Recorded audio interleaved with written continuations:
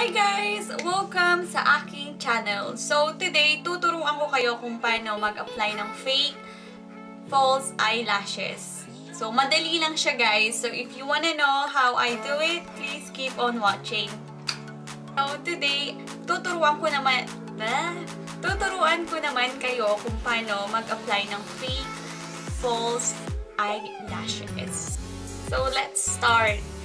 First, dapat ang bilhin nyo is yung talagang mahapit na eyelash glue. Huwag kayong bumili ng cheap kasi pag mura, parang hindi siya gagana. You know what I mean? Hindi siya makapit. So, apply nyo ang glue. This is what I'm doing though. Na-apply ko lang siya.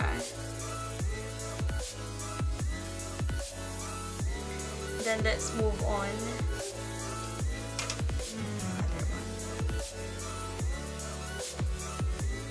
And by the way, mineasure ko muna sa mata ko kung gaano kahaba. Kasi hindi minsan yung mga binibenta nila masyadong mahaba. Dapat i-measure mo siya sa mata mo. Ayaw mo naman na sobrang pag yung eyelashes, di ba lalagpas din talaga sa sa, what do you call that? Sa may eyelashes talaga. So, halatang fake. Gusto mo lang naman yung maging natural, diba?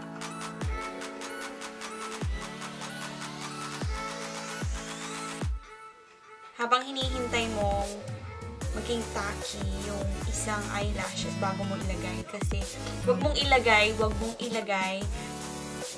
after mong ilagay yung pa talaga. Sorry. After mong ilagay yung glue, dapat maghintay ka muna ng mga 10 seconds, 20 seconds para maging tacky siya. Ayaw mo naman na i-straight agad-agad sa mata mo. Hindi, kasi hindi siya mag-i-stay. So, let's count 10 seconds. Pero kung wala ka ng time, pwede mo na din puyutan.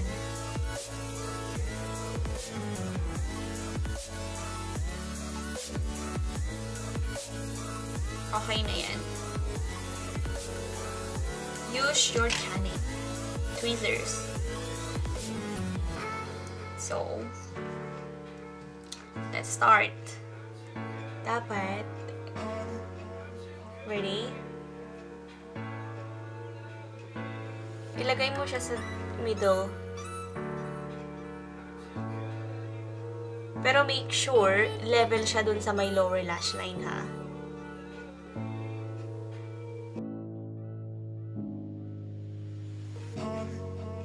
Yan. So, after that, I'm just gonna use my fingers.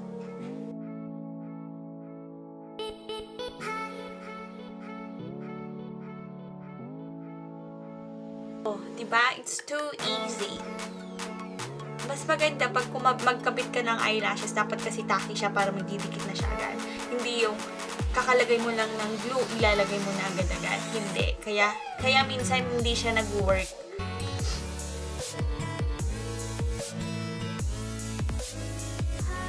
There you go.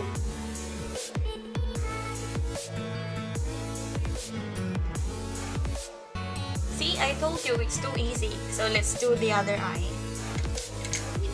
Same thing. Use your tweezers. And then put it in the middle. Dapat para mas center siya. Para mahawakan mo siya na maigi. Ayaw mo naglag. So anyways, same thing. Close your eye. I-position mo siya kung nasa center na ba siya ng eye mo.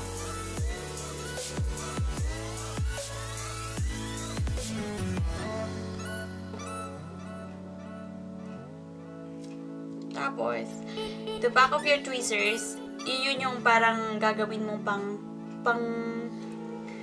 I don't know the word. Pang-press. Para dumikit yung glue. Pero wag mong diinan ha, kasi masasaktan ka naman. Yung, lang, sakto lang.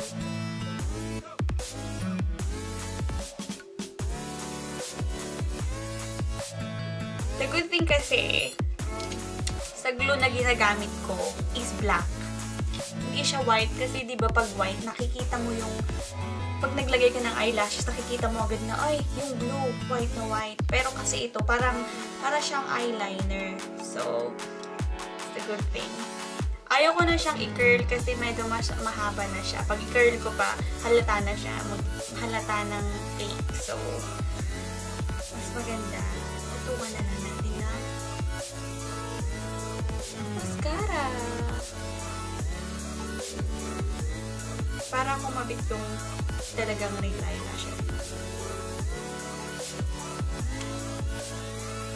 I told you, it's too easy. Patience lang siya.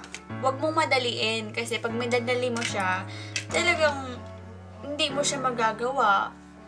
So, yes! This is it!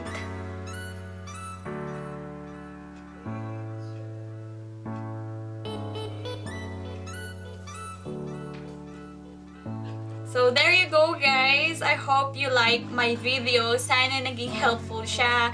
Pasensya na akong medyo nakakalimutan ko yung mga words na sasabihin ko.